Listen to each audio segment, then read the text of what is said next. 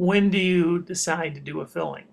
This is tooth number 12, and it has a stained area that traditionally we would never do anything about it.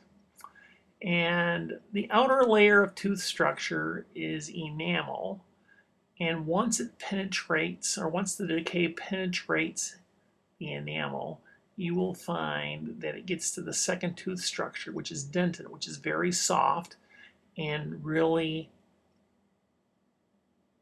the decay travels very quickly. You can see that little brown spot that's there, and we're removing that.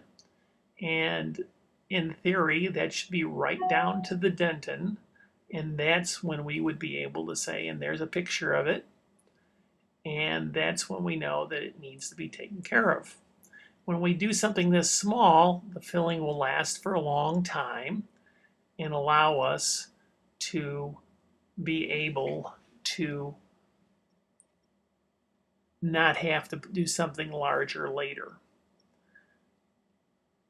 In this picture, you'll see where it just enters the dentin, and that's usually when you consider doing it. This is more of a preventive restoration in that regard, and you can see the stain that occurred to the filling that was nearby it.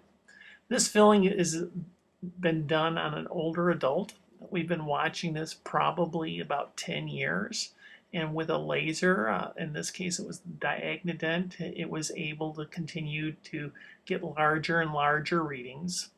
And it was about a 30 on the laser reading.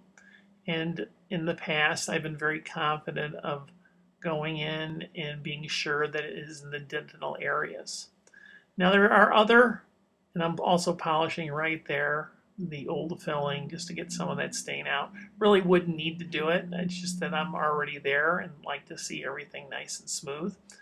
But what happens, and you can see it on other restorations, that once it's in the dentin, over time it will get larger and larger.